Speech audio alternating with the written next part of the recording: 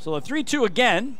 And this one looped to left field. Benson a long run toward the line. It drops in. He can't get it. Lou Ford will turn third and score. Mazzilli slides into third. And it's an RBI single for Hector Sanchez.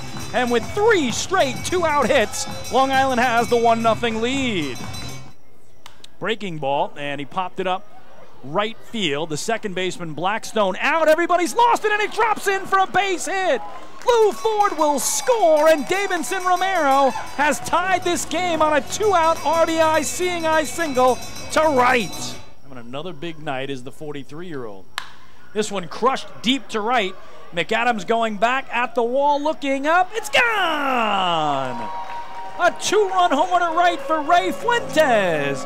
His 11th of the season. The lights flash here at the Duck Pond, and Long Island adds a pair in their half of the 8th.